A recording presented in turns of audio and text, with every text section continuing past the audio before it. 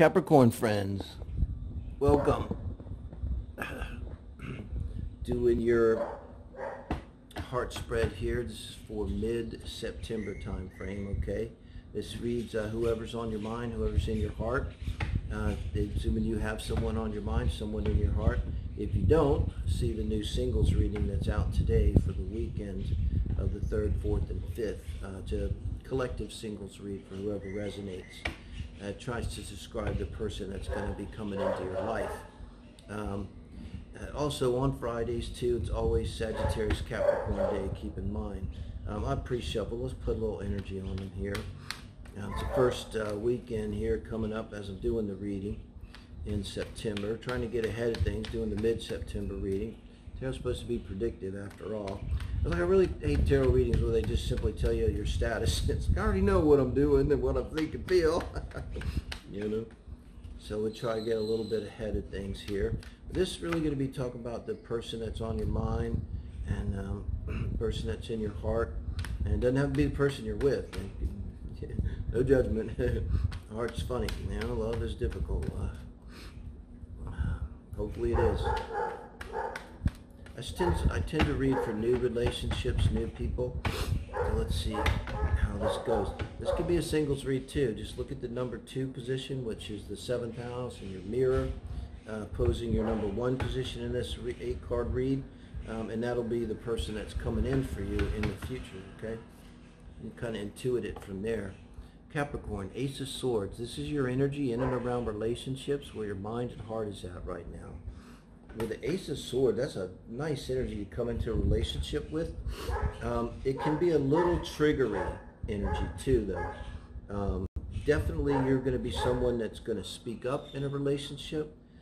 You might be the first one to say I love you. You could be the first one to say set boundaries too in relationship. It's kind of like with the Ace of Swords, I see is kind of taking action in a relationship, initiating the relationship, this kind of thing. The only thing I watch with it, doesn't have to be that way. I don't have a feel yet, just looking at it by itself. See how we go with your other cards. But it can be a little triggery, a little punchy, coming in with your person here. And you would have this energy relating to any person. Now your person's riding high. This is their energy in and around relationships right now. I try to separate this a little bit from how you guys are reacting to each other. That's shown in the 2 and 3 positions coming up. But this person's had a triumph and they're riding really high. So I hope with this Ace of Swords, this is not you trying to, just had the Sag read. I use this phrase, punch a hole in them. Because this could imply that they're a fire sign, you know, Aries, Leo, or Sag. But I don't know yet. But they're having that fire energy. So there'd be someone that's feeling really good about themselves, probably feeling pretty confident. It kind of implies to me too that they might be a younger person. They might be an athlete, this person. I get feeling like they probably got a really good body. I'm not necessarily associating ego with it. I do associate like confidence with it. They might be really sexy to you. This might be why you were the one to make the first move. I mean, this could be simply be like, you know, they're the barista at Starbucks, and you're like, I know you're probably getting hit up a million times a day, but I really want to take you out, get to know you better. This type of energy, you know. Wow. Now, this is how you're reacting to them. This kind of explains the Ace of Swords. I was getting this feeling of it, that you're not reacting well to them. You're being defensive. But look, they bring the tower down for you. There's no other way to look at that. Once you start interacting with them, I mean, that could be as simply the barista says, I'm gay, or I wouldn't, are you kidding me? I wouldn't date you if you were the last person on earth. It's difficult energy here. And look at this, how they're reacting to you. Man, both of these readings are not good today. I can't see this going anywhere good. How they're reacting to you is they're moving away. Yeah, they're moving away. So I think both of you are kind of being punchy with each other. Their end of it could be a sort of arrogance, that kind of feeling, or maybe they feel like they're too good for you. And maybe with this Ace of Swords, you might have kind of opened up. Like this could be like oversharing. moving too fast, that kind of thing. And maybe they reacted to it badly, Capricorn. And basically it said it was like a big no. And if it brought the tower down for you, you really had some, for an Ace of Swords, you had a lot of hope for this. You really were into them. You maybe had it built up in your minds, mental swords, that this was going to work out, that they were going to be into you. They probably were very sexy and desirable to you, maybe younger than you. And it hit you pretty hard. Now let's get some advice. Now what I'm looking for here is advice. This is advice for you in terms of them in the relationship, and advice for them in terms of you in the relationship here. And but now this looks to me like the relationship's not working out. So we're trying to get advice on this relationship for you, Capricorn. The Star card. So advice from Spirit is to have hope. There's no other way to read that. It's Aquarius energy too. You could look at Aquarius in your chart. What's going on there? You've got a lot going on there with Saturn and Jupiter there right now, both in retrograde, a bit working at cross purposes. I really like to look at those two as an astrologer. I don't like transit to transit astrology. I want to see how the transits hit the natal chart. It really has the punch for me. I look at things personally, but it could be speaking to something going on there. And let's see what their advice is. The Seven of Wands. Well, I mean, advice for them is to just put up the barriers for you. They're really closed down to you here, right? Which I kind of already figured. And so the advice from Spirit, I mean, it's a little corny, but it's like it's going to be all right. I think what this is, because this is very profound here, the Star. This is advice from Spirit. This is not me. What Spirit's trying to tell you, Capricorn, if you're a spiritual person, you very well may be if you're watching this channel. Check out the Soul Family read I do daily. It's a collective read, forever resonates. If you haven't already, see if you want to be a part of that. I would love it if you were.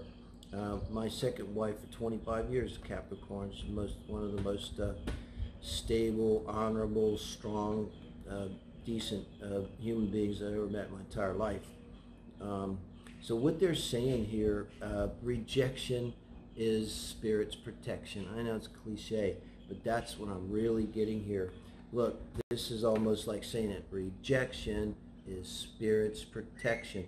And not just protection. This is a little bit about having faith. It can be hard for Capricorns. I'm a Sag, that's our thing.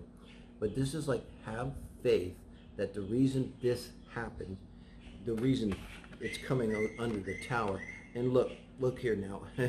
The Star card follows the tower, okay? So the reason that this came down is because this is not your person, and Spirit is clearing the runway. Spirit is clearing the plate for your person to come in. So I'm just going to ask now, I'm going to reshuffle Spirit, and this is the advice for the relationship, and now it's becoming advice for you, Spirit. And do also today, for the first time, I'm rolling out a new singles read. It's a collective read, forever resonates. Maybe check that out, Cap, because maybe that's relevant. It's a very clear read about who the person is that's coming in for you. I remember that. I did it yesterday and put it up, but I remember what it was. Libra, Sun, Sag, Moon, Venus in Virgo, Mars in Virgo, and Venus Scorpio. Let's see what we'll get here. So we're asking Spirit in the name of light and love, so it serves the greatest good. Give us some advice now. We get it now. Rejection is God's protection. And this Capricorn is being guided here. Two of Cups. Yeah, your Two of Cups is coming. This is intuitive. I just got really warm all across here. It's a really strong feeling. You might know this person already, or this person could be associated with this other person who rejected you. I got the feeling. And you're going to have, and look, Two of Cups, this is what I'm saying. It's like you tried to give your cup to them, but your cup's going to go to someone else. I think it's someone associated with them somehow. or somehow the fact that you were involved with them leads you to become involved with this person, this right person for you. Wow, yes. And the Five of Cups. I think this is about letting go. The Five of Cups is all emotional. Coming over the Two of Cups is you're going to have to grieve over this. This really hits you hard. And Spirit's coming in trying to reassure you that it's going to be all right. And they're even saying here, this is the advice from Spirit for relationship as a whole, that there is a cup there for you that's coming. I'll clarify this out with 3 cards, the Five of Cups. But I think this is you having to deal with this emotionally so that you can move on and accept your new person. I don't know, tell me, comment if you're watching this, you're kind of not buying it. You're like, maybe you're really hung up over this person. You're just having a hard time seeing this as rejection as God's protection. It's not even God's protection. You're being, because you have the Star card here, and this is advice from Spirit, you're being lined up for success. And that's a lot of out of our hands, right? This is exactly how it works. Exactly, okay? Now let's get 3 cards to clarify. Ace of Pentacles, 7 of Pentacles, and the King of Cups. Okay. Ace of Pentacles, 7 of Pentacles, and the King of Cups. This makes sense to me.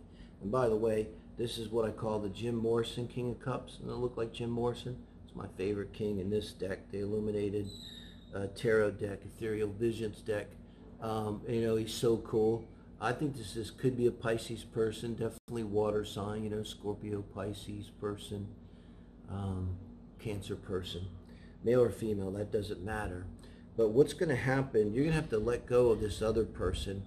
And, and I think with the Ace of Pentacles, and look, you come in with the Ace of Swords. Ace of Pentacles is a lot better than the Ace of Swords. It's, again, one of these most underrated pentacles in the deck. It's kind of a yin-yang. Do you see that?